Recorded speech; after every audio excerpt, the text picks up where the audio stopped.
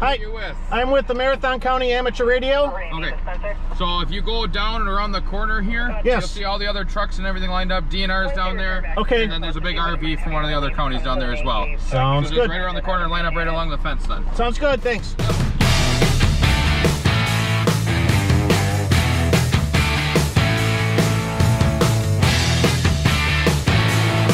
Hi, I'm Michael, KB9VBR, your host for Ham Radio Q&A. I'm on a mission to inspire and educate the amateur radio community, so if you'd like to see more things like that, hit that like and subscribe button. Also, check us out on Patreon. Patreons help keep the mission alive. Today, we're at the NEWCOM, or Northeast Wisconsin Public Safety Communications Exercise. This is a drill that happens in the northeast region of Wisconsin. Up to about a dozen counties participate in the NEWCOM exercise, and the type of attendees you find here are like law enforcement, fire, EMS, emergency management, and of course ARESRACES and people that are interested in emergency communications. And that's my role here today, is ARESRACES as the emergency coordinator for Marathon County.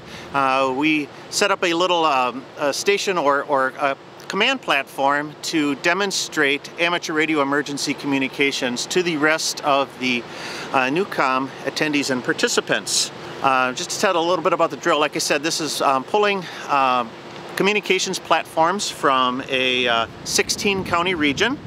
A lot of mobile equipment's here. In this video, what we'll do is I'll kind of take you through a few of the platforms. You can see some of the technologies that are in use at the event. We'll also one of the big things about events like this is interoperability. We discuss some of the issues that are important in interoperable communications, both with via the different public safety agencies and also between the amateur radio community and public safety. And finally, you get to test your equipment, make sure everything is working, and that's one of the things we'll do. We'll do an amateur radio drill, and also we'll do a public safety drill to make sure that we've got all of our frequencies on our public safety radios. As an emergency communicator, we are working with our served agencies, and many times your served agencies will give you permission to use their public safety frequencies under very specific instances, and this is one of those instances. So this is an opportunity for us to actually use our public safety radios along with the rest of the emergency communications or public safety officials. So with that, we'll just kind of take you through the NEWCOM public safety communications exercise. I'll let you see some of the stuff that's going on, and then we'll have a little wrap up at the end. First of all, thanks for everybody showing up. The biggest thing, like Frank had mentioned earlier, is the networking of everybody here and seeing what everybody has for equipment in the event that you need to be dispatched to a different county. So with our agenda, we're going to do this briefing here, and then at 10:30, we're going to do some platform demonstrations. So what we're going to ask you to do, the people that are actually doing the demonstrations on the platform, we're going to have them go to their platforms, and then we're going to count off by 12. So you'll be split up into a group, and you'll be monitoring Mark 1, and you'll be told when to switch to the next platform. So one group will start on platform 1, and then you're there for about 6-7 minutes, and then you'll be told to go to platform 2. DNR has the primary duty for forestry fire control in the state, so it's kind of cool. We do that, and that's the super busy time of year, so we were happy we were able to make it because it rained a couple days. We dispatch out statewide through councils, and this is a mobile council connected to FirstNet, so we're doing it through FirstNet right now. So yeah, this trailer is available. We can come out and help anyone in the state if they request us, but we primarily like to work in very rural situations. For example, we have solar repeaters, stuff like that.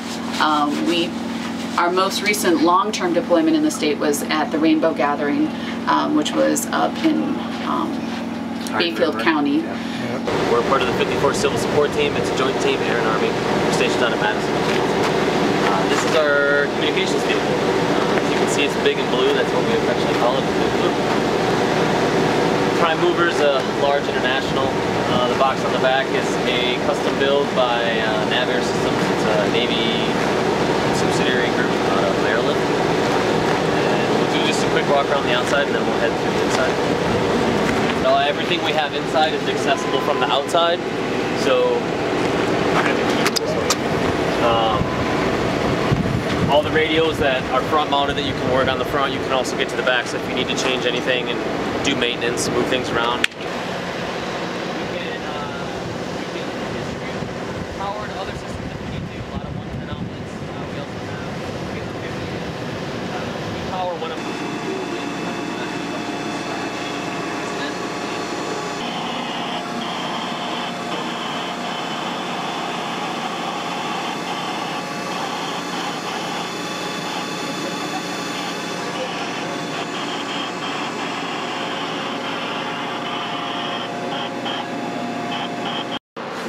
I'm Doug Lafredo from Wisconsin Emergency Management. I work in the communications section, and this is our mobile command post, the MCC. Here on the ground in front of you we have some requestable assets, UHF radios, analog FM, 800, 700 analog FM, P25 and trunking radios you can request. They come with a nice little instruction manual, tell you how they're laid out, exactly how they're laid out. Come out and sign out rosters, you can sign them out as needed. They work on NEWCOM, they all have IDs, and they have all the NIFOG, WIFOG interrupt channels programmed. So everything we have has those channels at a minimum in it. We have some repeaters that can be requested, 800 megahertz, P25 and analog, UHF suitcase repeater, not P25, just analog. I don't have them with me, but we have VTEC 36 Mark 1 interrupt VHF repeaters, suitcase repeaters. Cool thing, we have an ACU you can request if needed. This will be a gateway from, for example, VHF to UHF, VHF to 800. We have mostly all the cables for Kenwood, Harris. We have some Yaesu cables in there. We have amateur radio cables. Yep. Not for the FT3, but we have most of the other ones. Well, that one you can pop out the card and program. So that's right. So these are requestable, Mike. Okay. We have all the amateur radio frequencies that are used for interrupts. So you guys have some of the stuff that the ARESRACES put out. Yeah. Certain simplex channels and the WECOM like system. our WECOM channels, Yep. our VHF, UHF simplex That's channels, right. because we got the whole state mapped out. That's right. So those are all in the VHF radios. They're in the UHF radios, and obviously not the 800. Mm-hmm. So everything we ship out has that stuff in it. The good thing is, it's got a meeting area for about 10 to 12 people, so you can run briefings in here. You can do whatever work you have to do. It's fully set up with a cradle point, which has, you can plug the dirty internet into it, or you can use, it's got two cards in it. It's got a Verizon card and a FirstNet card in it. Okay. So basically it chooses the best one and gives you data based on that. We have two repeaters in here, interop repeaters, VTEC 36 and Mark 1. Come on back here. Mike, this is our radio rack. As you can see, we have VHF radios, trunking, analog, P25, UHF 800. We have a marine radio. We have an EMCOMM 8101 HF radio, which we don't have the antenna up right now. We have low band VHF.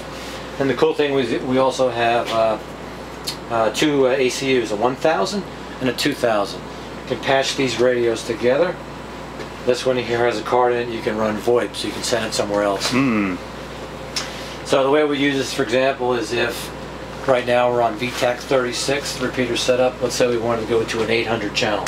We can easily patch two radios together. We could take VTEC 36 if need be and patch it to an amateur radio channel as well. Very efficient system, works well.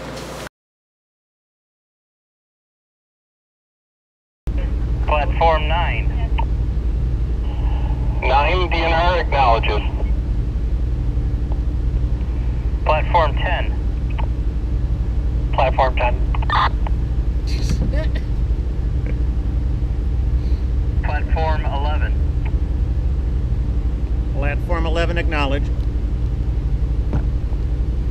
Platform 12. Platform 12 acknowledges. Copy, all platforms acknowledged. We will now move to Mark 2. Mark 2. This is an exercise.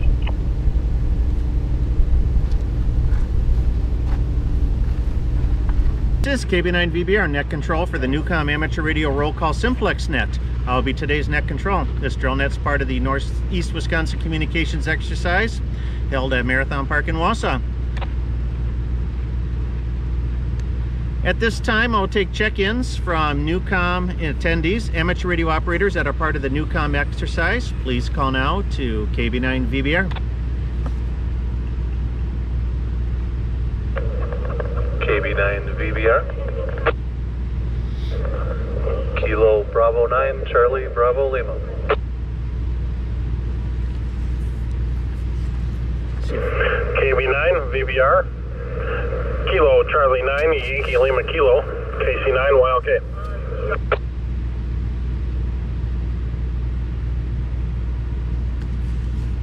Okay.